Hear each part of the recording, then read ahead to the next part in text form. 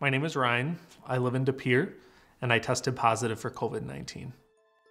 Me and my husband really tried to take as many preventative measures as we could, from limiting our interactions to ensuring that we're following all the preventative measures. We're two young guys in their 20s, so we felt like if we were to contract COVID-19, we wouldn't be too severely impacted, but we didn't know.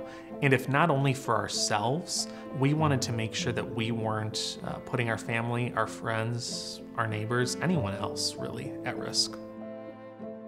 So working out has always been a huge part of my husband's life. He would go to the gym every day. When COVID-19 started, he started working out with a friend, went running together outside, thought that seemed pretty safe. However, unfortunately, that was the way that he contracted COVID-19, even in doing something that seemed so safe.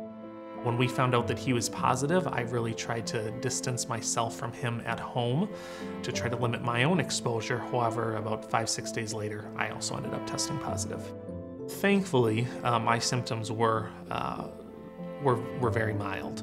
The biggest thing for me was loss of taste and smell, which from the time that I completely lost it to the time that I started to have any glimmer of it coming back was about 5 weeks. He had a little bit more of some of the moderate symptoms. So he had a fever, which luckily only lasted about a day, but he also had chills, body aches, very, very nauseous, very dizzy to the point where he at times couldn't stand up. I think that one of the biggest things that we realized throughout this whole process is you can be as cautious as you possibly can be, but you don't know what everybody else around you is doing.